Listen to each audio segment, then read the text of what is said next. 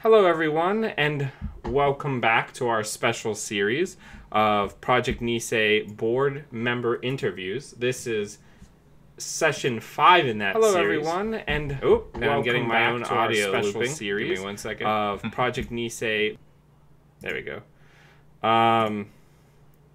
Yeah, we're on episode 5 of this series, and I just kind of stuttered myself because my audio was playing. But with me is Project NISEI Rules Manager Jacob Morris. So I'm very excited to have you with us, Jacob. I'm very excited to be here. It's you're somebody that's been a part of the community a really long time, but I feel like a lot of my viewers may not be familiar with you, despite you being very critical of Netrunner over its history. So why don't we talk a little bit about your Netrunner story, how you got into the game, and what you were doing before being on the NISEI board. Yeah, sure. So I've been playing Netrunner for just about right after the core released. As I'm sure will feel pretty familiar to a lot of Netrunner players. I was out of Magic for a really long time, and some friends and I were playing it again, maybe a little bit, thinking about buying into Standard, and a friend of mine was like, I don't want to get back into that.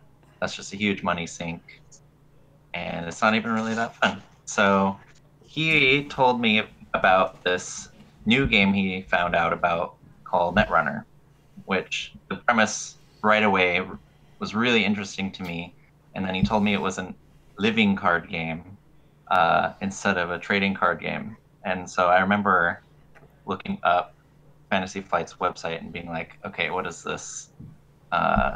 This doesn't even look like a real company. I don't know if I want to buy into this right now. And little did you know how... No, I'm sorry.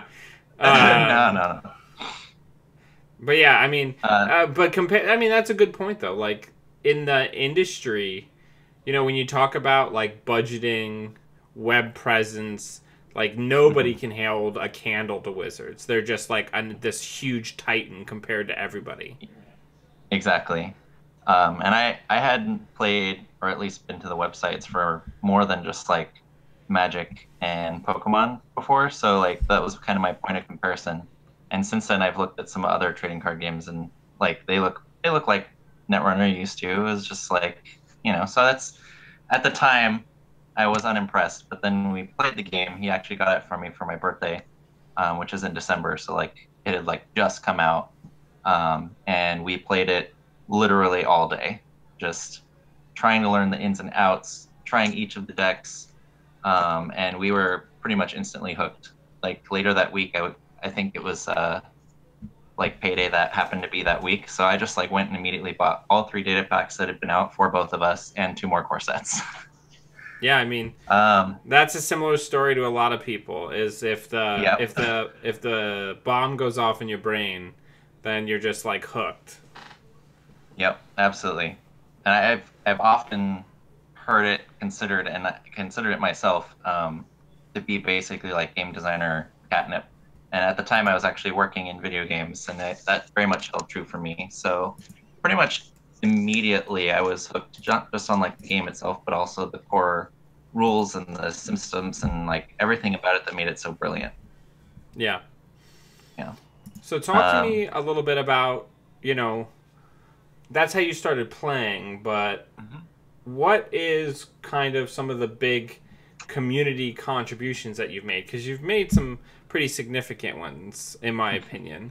And it's some things that I'm aware of, and some people who are, you know, more kind of living that day-to-day in the competitive deck-building world are probably going to be more familiar with it. But we're trying to get these videos out to everybody. So tell people about what you were working on before being on the board of Project NISEI. Yeah.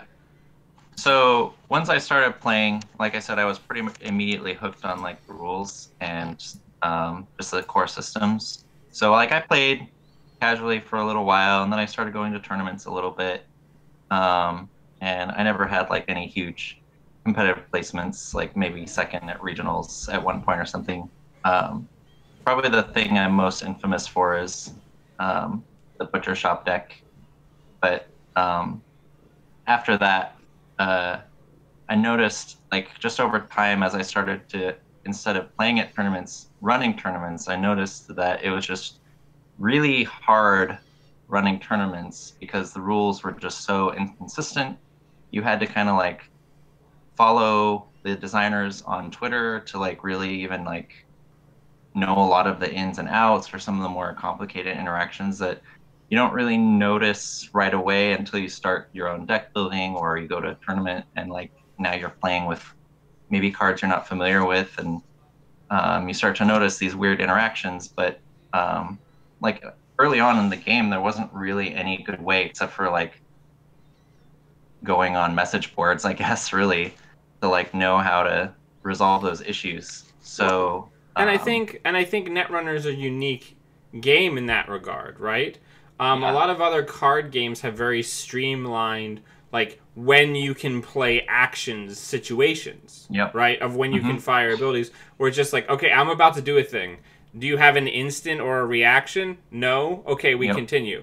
But with the timing structure of a run, the way Netrunner is laid out, there's so many cascading triggers that can happen that you just don't see in other games. Exactly.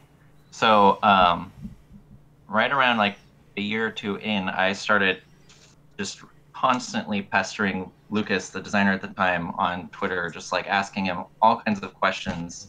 I wrote him like, I don't know, a dozen emails, just like really hammering in on some of the core systems of the game, because what I was trying to do at the time was essentially create a wiki that would have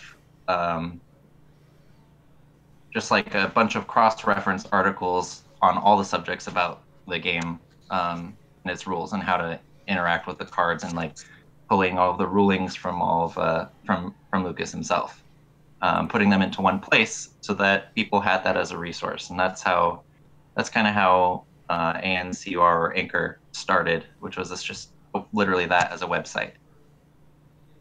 And so I did that for basically since then. I've been kind of collating rulings and stuff.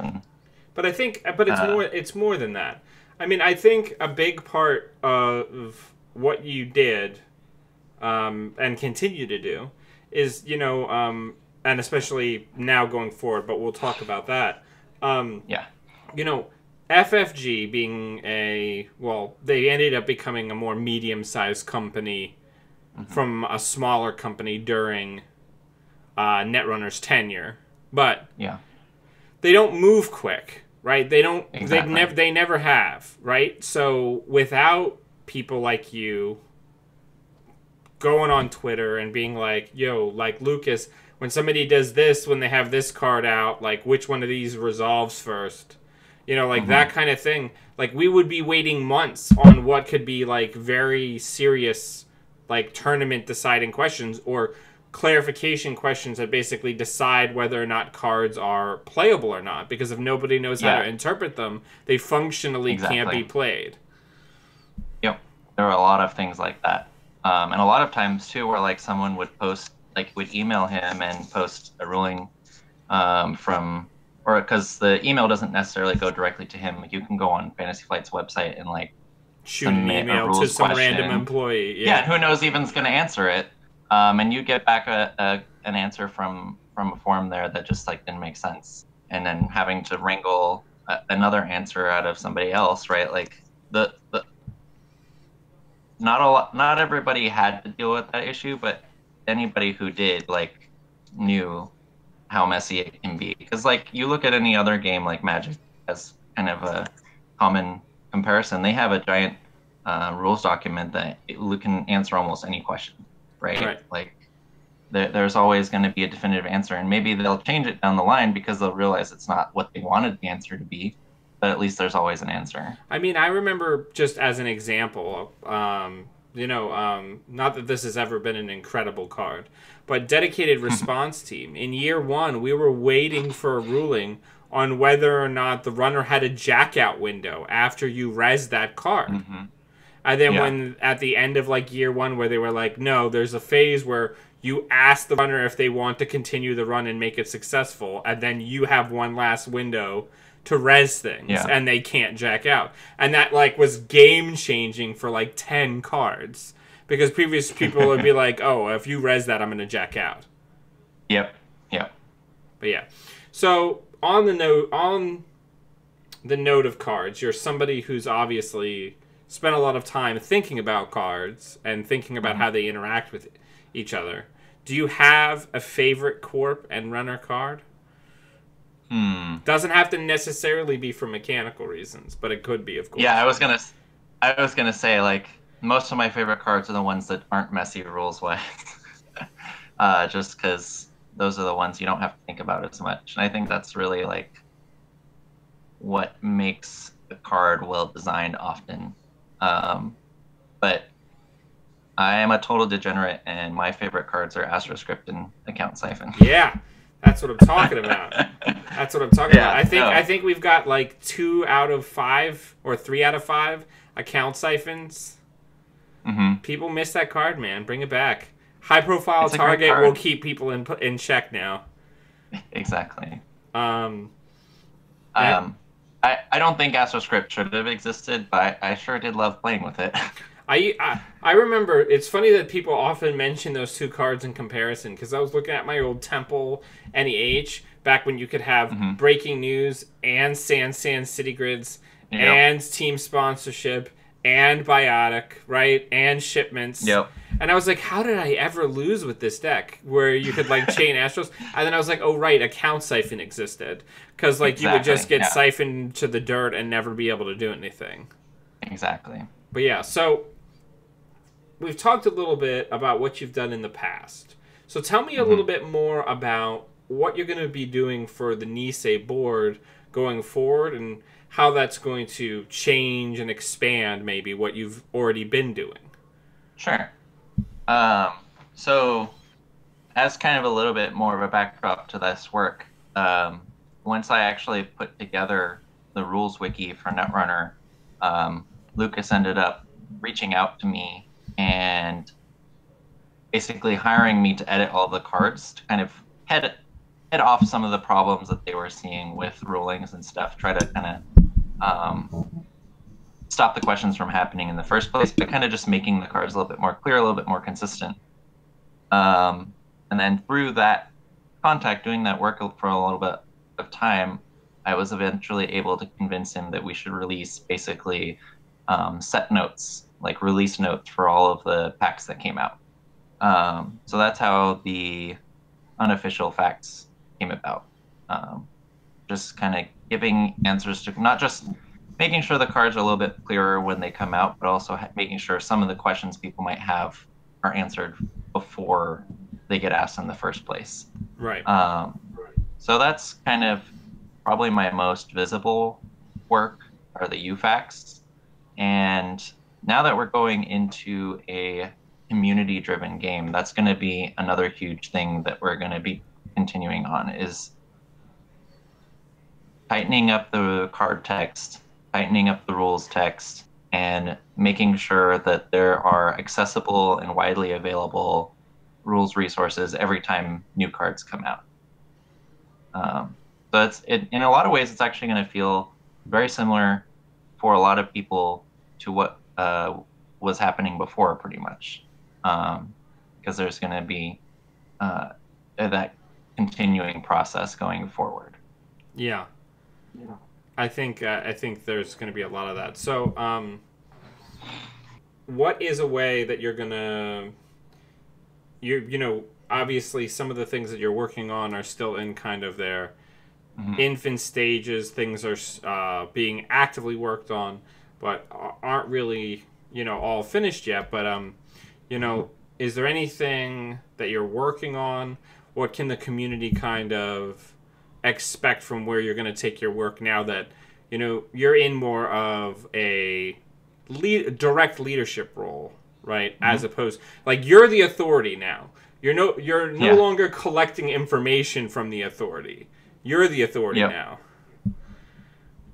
So a big, like, our first thing that we're going to announce on the 26th, right after day 0, the biggest thing we're going to be doing, minor spoilers, is completely revamping and reformatting how rules are presented for Netrunner.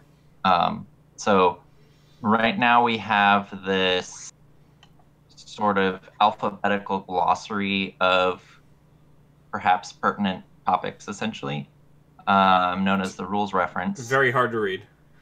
It is very, very hard to read. If you have a question about how abilities resolve, like, I don't know, look in at least 5 different places, maybe, just to try and figure it out, because maybe it's not even related to abilities, but like the cost of that ability, right? So what we're going to be releasing instead is something that's essentially more topic driven, more kind of topic oriented. So instead of being alphabetical, there's going to be, a section for all the key concepts in the game. A section that's here's everything about abilities, and then a section that's here's everything about runs. Like a paid ability window. Yeah, exactly. Well, I mean, I think that's really important because, again, a lot of other card games, and I played Magic in the past. I played Pokemon when I was younger. Yep. I'm not saying that Netrunner has a monopoly on complicated rules. But what I am saying is Netrunner's rules are in motion in a way that a lot of other card games don't have, where you can end up getting in these really weird interactional spaces where you're engaging multiple rules in a way that you don't see in more templated games, or games that don't have something where you're doing something in a weird visualized space as opposed to being like a dude basher. Well, a lot of those games also have a very procedural sequence to them, right? Where you go from this phase to this phase to this phase, and each thing, there's only really one step at a time. Whereas in Netrunner, you have a lot more sort of right, your turn is your turn. Free space. Yeah, right. Exactly. You just do what you want to do, right? So that creates a lot of issues. And there's a lot of things about Netrunner's rules that are very clever once you get to know how they work, because there's a lot of really subtle distinctions between, even, for example, one of the best examples is like how where in a sentence the word if appears can change how the ability functions entirely. Or if there's a comma or a period. Exactly, yeah. And once you know all those like sort of little distinctions, it's very interesting and actually quite unique to Netrunner, but a lot of those don't really serve the player base from a complexity standpoint. Right. Like it makes the game very opaque. I remember it took like 3 or 4 games for me to get my brother to really understand it. He plays a lot of Magic with his sons. Mm-hmm. And then once, like, in the halfway through game 2, where he was just like, oh, literally everything's a resource in this game. Yeah. Yeah, and, he had never dealt with that before, because in Magic, which is a very well-designed game, the only resource you really manage is your hand, how many options you have available to you, and your mana. Yep. But those are the only limiting factors. So if you can do some crazy bananas turn, you can do some crazy bananas turn. Whereas in Netrunner, everything that you would use to do something is another expendable resources that either takes time to regenerate or you only get a set amount of each turn. Yep. Or even each game. Yeah. Absolutely. Yeah. So just kind of to touch back on your question again, looking forward to what people can expect. That's like the first thing we're going to do, but we don't really want to rock the boat too much right away. Just from the perspective of we don't want to a lot of the rules changes we want to consider or at least leave on the table could possibly change how certain cards work. And we didn't want to really inundate the game with a lot of changes all at once. Sure. But looking forward, we're going to be looking a lot at how we can simplify things down a lot, and maybe even change how some cards work. Because if it's better for the game, easier to learn, and easier to perform as you're playing at a tournament or whatever, then that's something I think you basically need to figure out what kind of complexity is worth trading for other play types of experience. complexity. Yeah, exactly. Yeah. So like going forward, we're definitely going to be examining a lot of hot topics like, do we need the no change in game state rule? Do we really need the distinction between the ordering on which words appear on cards? And a big part of that is why I actually um, added on my team another editor, Kaylee Amon, because as we make those changes going forward, we want to make sure that the cards themselves also are just much clearer, and you don't have to look up the rules necessarily, right? That's right. kind of the idea. Yeah, I gotcha. I think that's wise. So let's ask another current card pool question of you, Jacob. Okay. So what makes an ID fun for you, and give us an example of an ID that you really enjoy. All right. I would definitely say that one of my all-time favorite and most fun IDs is definitely Leela Patel. Yeah. I really like IDs that, first of all, are relevant. I like the ones that, as you play the game, there's something you have to think around from both sides of the table.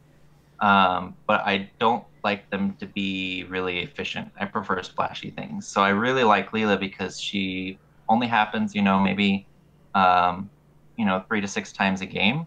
But when she happens, it's really impactful. It's really interesting. Yeah. And the reason she happens not very often is because people are playing around what's going to happen when she goes off, right? So I find that sort of thing. It's the same reason why I really like Quetzal, for example, is because she changes the game so much. You have to think about what's going to happen when you can break barriers, that you change how you play ice, you change how, which ice you res and stuff like that. So when those kinds of abilities happen, when it can be really pivotal, I think that's really interesting. Yeah, I think that's cool. So on that note, is there an identity that you enjoy or you thought was a cool concept that really didn't hit the ground running, that you maybe expected to make more of a splash in the card pool than it did?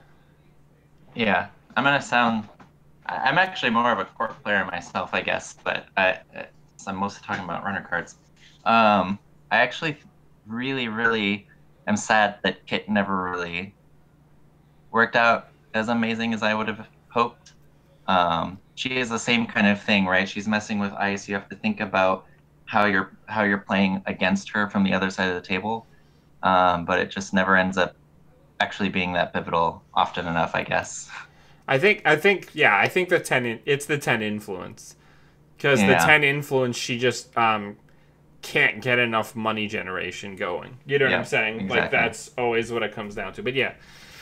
So obviously, we've already touched on that you've done some of the kinds of work that you've going to be doing for the board for a long time. But, what kind of drew you to the board taking on this more expanded role? What's the thing that's you're most excited about? I guess that's kind of 2 questions in one. Yeah, let's do it one part at a time. What drew you? What drew you to the position? Well, I think what drew me to the position was just, I guess, that I kind of already have been doing that work. And I love Netrunner so much, and I love the community so much. Like, that's what I've always done the work for. Like, literally most if not all of my favorite moments from Netrunner were from being a judge at an event, doing the rule stuff for people, watching them have a good time, helping people have fun at the event. And I didn't want that to go away. I think even until Worlds at Magnum Opus earlier this year, I didn't really even feel like FFG's ended support was kind of real yet. Right. So I really wanted a way to kind of focus on that without really having to think about it, I guess. Yeah, that makes sense. Yeah, so I mean, I feel really like a lot of us were in that boat. Yeah. Yeah, absolutely. It was definitely an emotional event. Yeah, I mean, I think the vibe was very positive overall, though. People were amped to be there and amped to see everybody. Absolutely. Which is a big part of, every single one of these interviews, we've come back to this idea of being at events, competitive or otherwise, and being able to spend this time with people is why everybody is drawn to the board. So when you think about the work that you have in store, you've teased a little bit about that, but, what's firing you up to do your work as a board member of NISEI? What are you excited about moving forward? I think the thing I'm most excited about is just being able to try new things and focus on certain aspects of the game that FFG was just, they were amazing wardens of the game, very happy with the game as they're leaving it, but things that they were just maybe too slow to try and address. Can you give an example? What we were talking about before. So for example, a big thing that I feel like they never really took the time to address, and maybe they just couldn't because, up higher ups, corporate shenanigans or whatever. But for example, in the last rules reference update, they actually took out derived information. And that has a lot of huge implications, not just from a rules perspective, but also from an accessibility perspective. And I think there's a lot more that can be done with the rules to make the game more about skill than about memory. Than memory or there's a lot of different types of memory involved, obviously, but making it more about a game of skill than a game of and chance, obviously, because we all like that a little bit too. But yeah, there's a lot of accessibility concerns from that perspective that I think can be addressed really carefully and really cleverly if we put our minds to it. Yeah. And I think expanding the game to make it, because it's not just about accessibility of new players, but accessibility of just that mental strain of playing the game. Yeah, and I think all of you have already done a pretty good job of making yourselves accessible in a way that, for various reasons, corporate, legal issues, the people that were previously, as you said, the wardens of Netrunner, were not able to be. Right, it's difficult for a Lucas, a Boggs, a Damon Stone to be that level of accessible. Yeah, especially with you in this position, you already have a lot more experience being very accessible to the community. Yeah, I think that's a big part of why the community is so strong and why I have a lot of hope for the future is that these are now that it's no longer the people up in their tower giving us this game and it's us keeping it alive ourselves. We all know each other and we all want to know everyone else out there who doesn't know us yet, who plays this game with us, right? So just being already an active part of the community and spreading that work out among, enough people means that we can all give it a lot more love than just one or two or three people at a time can give. Yeah, absolutely.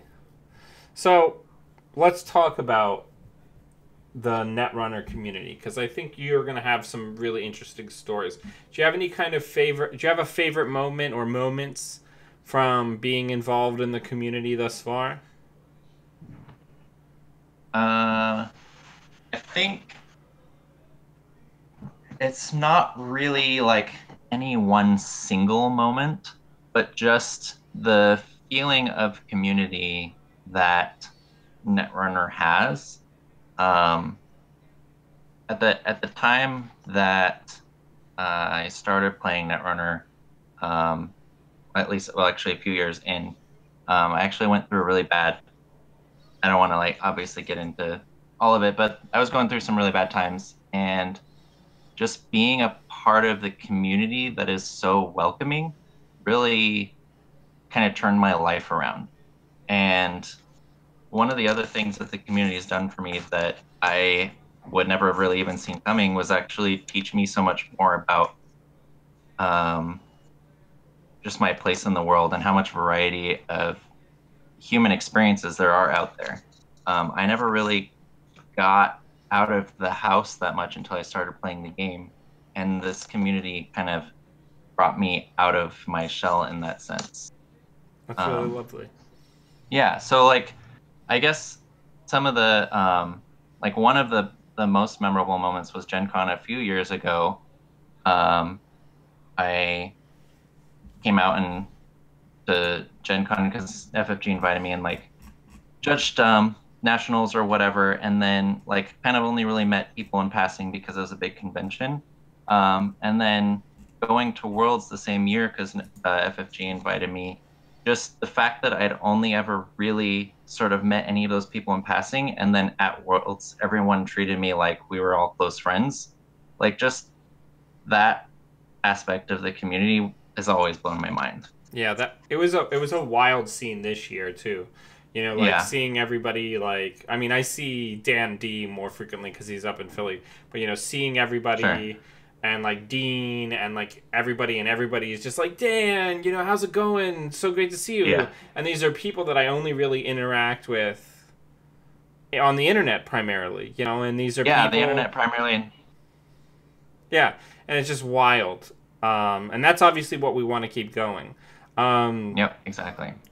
Somebody from Jesse Turner from Terminal 7's the Vancouver meta said this incredible thing at Magnum Opus where it was talking about Netrunner and being part of the Netrunner community is the reward for learning Netrunner.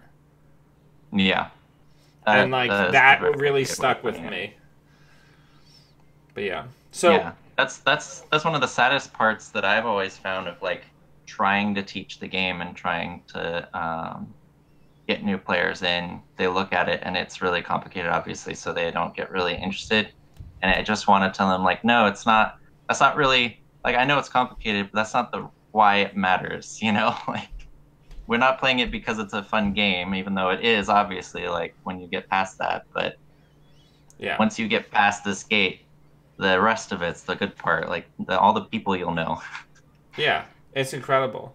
Like, I think about how much I've learned from other people playing this game and how much people have helped me, you know, just to kind of echo what you said, become more of myself, better version of myself, more knowledgeable about the world and other people's experiences just by being connected to all these people who otherwise living in, you know, kind of middle rural Delaware, I would never know any of these people. Yeah, exactly. A lot of people up here in the Pacific Northwest, especially in Seattle, like to pretend that it's a very progressive city, but my experience up until Netrunner was very much privileged cis white male, just because those are the types of people that I worked with in video games and saw most of the time. But then playing Netrunner, I met so many other different types of people online and in person that really just opened up my eyes. And it's one of the like handful of things that actually made me more socially conscious and aware. And I think that's a really beautiful thing about Netrunner because of how I mean, I think it's a lot about the setting, but also about the people who play it. Yeah, absolutely. So going forward, you know, the focus ultimately of the NISEI board is to preserve and expand and grow and improve upon all of this community and this game that has been built. So when you think about the future, let's talk specifically about what do you think some of the challenges that we're going to face inside your specific sphere of managing the rules going forward? Yeah, definitely.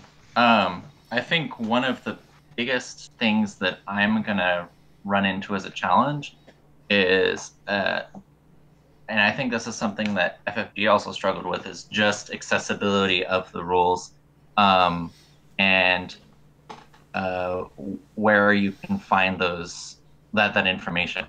So I think we're going to really face a problem, especially now that it is community driven. People are going to look up Netrunner on the internet, right, and try to be interested in this game like that's not officially supported anymore. And how are they going to find out how to even play the game? That's going to be a really huge issue. because it's not like we can just package up a rule book and some cards and sell it to you, right? And that has a rule book that'll teach you how to play the game. So I think a big part of what actually I'm going to face as the rules manager is pretty much working very carefully and closely with RC on community management, because we're going to need to find a way to work together to make sure that those rules are there and presentable, and there's like a really clear onboarding for new players. Yeah. There's some things off camera I want to discuss with you about that, because I have things that I think myself and other content creators who are willing to volunteer their time could assist in that, but we could talk about that more off camera. Yeah, that sounds awesome. But we've discussed with the previous NISEI board guests, obviously there's volunteer positions available with NISEI, but in addition, let's talk a little bit about those volunteer positions and also other ways that the community can help you with your specific tasks that you're undertaking. Sure.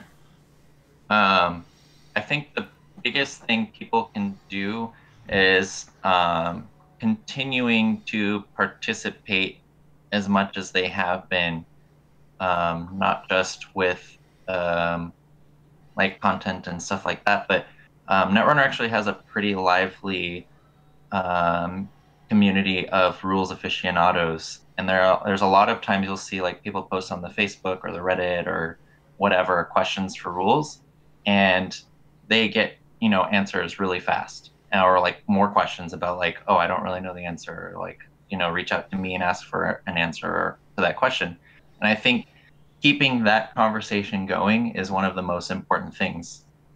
Talk to me on Twitter, tweet at us at ANR Rules Wiki on Twitter. Like ask us your questions. We need to know what people are confused about out there so that we can make sure and address those issues, especially for new players and entrenched players alike. So keeping that going is really important because we want to create a community that can, answer each other's questions. I think that's really what is going to be what success looks like for my job, is when I'm not necessarily the one answering questions for people anymore. Right. When you're able to empower other people to feel comfortable answering those questions. Exactly. Yeah, I like that. Yeah. And I think since we've always had basically grassroots judging, especially at least for G&Ks, regionals, etc. I think we can continue that. People can stay engaged. And I think the other thing that, I know you've mentioned in the past and other people affiliated with the game has mentioned, you don't have to be a rules wizard to be a great judge. Yeah. You just have to be willing to take the time to be thoughtful and find the correct information. Exactly. And I think that's something else that I'm not going to commit to, but wink, wink, nudge, nudge. I think judge resources is definitely something that myself and a couple other board members are very interested in expanding in the future. That's great. I think that's fantastic. So, if you could bring one card back from rotation, only one, what would it be? That's tricky because I know the people who are in charge of that.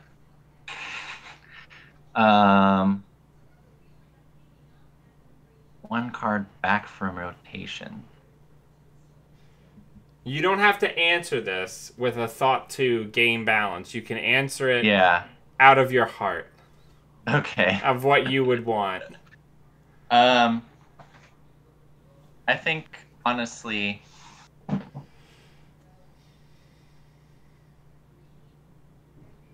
without consideration to any kind of balance, like you said, I think I really want Sand City Grid back, actually. I miss that card a lot. I miss that card so much. I thought it was one of the most interestingly versatile cards from the corp side, especially in like an account siphon and vamp meta where it's like I can res this to spend some of my credits, right?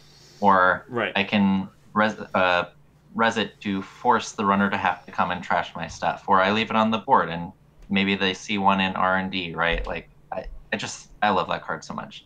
And I think that having a variety of fast advance tools is actually really interesting and important for the game to be fun. I agreed. And you know, obviously account siphon doesn't still exist. But I think about that when I play Criminal and I watch people like res like one or two things, but it's just like, you know, Rashida doesn't cost any money. Ashes too. So like people don't really have the ability to dump credits like they did. Now cred denial isn't nearly as strong as it was. You're not frequently getting brought down to $0. But it's just interesting that we used to be in this meta where it'd be like, okay, I'm going to siphon you, and you're like, dump everything. You know what I'm saying? And you just like throw all this money into these upgrades and these assets, and suddenly all your money's gone. Yeah, there was a very brief and hilarious moment I remember very early on in Genesis where it was like, Draco was an amazing piece of ice because when you res it, you're like, oh, put it on HQ.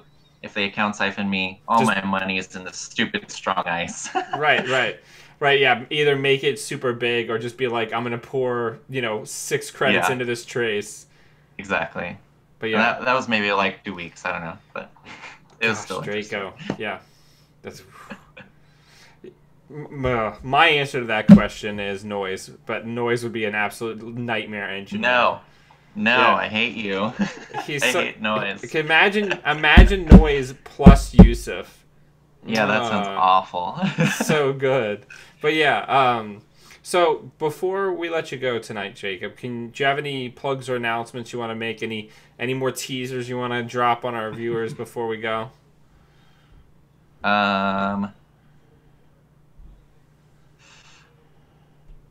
Where can people find you? And you mentioned it briefly. Where can people find you and your work thus far? Yeah, so I don't have any more teasers yet because I don't have anything super exciting other than what I've kind of sprinkled throughout the interview.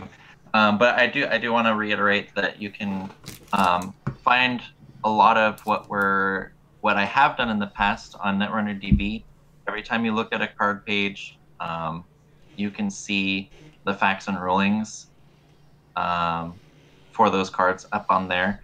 And we're going to be looking to expand that going forward. We're going to try and migrate everything relevant to a card onto those pages if we can. Nice. And so I'm saying that mostly because I'm loath to send people to the wiki. It's just like really unreadable. It's horrible. Not my best work. And please also reach out again, like I said, to us on Twitter. It's just at Netrunner Rules Wiki. And it's where you can find us and where you can tweet at us. Nisei, I actually, literally the first thing I did when I found out that I was going to be the rules manager, I reached out to Jamie, my second command for Anchor, and I said, Jamie, you're on my team. So both of the two heads of Anchor are on Nisei, and we're absorbing them. So Netrunner Rule and our Rules Wiki on Twitter is going to be the go-to source for, old cards and new cards alike. Great. So I'll put like I did with the other videos, everybody watching, I will put once everything uploads, I'll put the links to the Twitter for the Rules Wiki and Nisei in the show notes so people can take a look. Awesome. Yeah. And the only other thing I'll say is that, the 20 seconds when the license expires, so I would definitely expect the announcement on the 26th to be pretty big news. Nice. And everybody, if you go on stimhack.com and you search for the author Nisei, you can very neatly, and there's a link to that in the show notes, you can see very neatly all of the announcements that Nisei's ever made, all collected in one place. Yep. And on the StimHack forums as well, there's a Nisei discussion topic that has them all there too, so it's super easy to find. Perfect. We try to get the message out there as much as we can, so stay tuned. Awesome. Well, Jacob, thank you so much for coming on the show. It was absolutely a pleasure to have you on. Yeah, it was as always, you're awesome. Well, I appreciate that, and I really can't stress this enough. The work that you have done in the past and are continuing to do has been very integral to this game's success. So I really appreciate the work that you do. Thanks. That really means a lot. Everybody, take a look at the links in the show notes. If you have any follow-up questions, put them in the comments to the video. I'll be more than happy to check them. And until we see you beautiful people again, always be running. Experiment.